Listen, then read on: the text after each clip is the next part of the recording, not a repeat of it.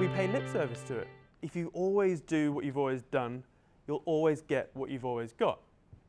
Just think about that for a moment. We've heard this so many times, but when was the last time you listened to that and did something about it? And most of the time it's, ages ago or even never.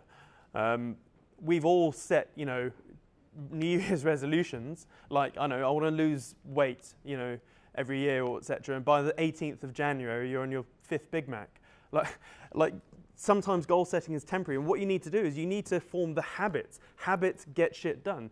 So if you want to achieve something, you need to establish what is the necessary habit base, the daily habits, the hourly habits that you need to do, or even the sort of the thinking habits that you get into. You need to find out those habits and do them. Just focus on them and you'll see that your goals come.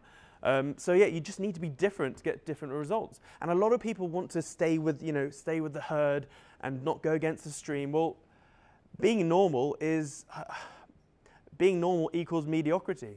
And so many people are fed up with mediocrity, whether it's mediocre wages, mediocre whatever. And as a result, people sort of fall into this sort of sheeple character.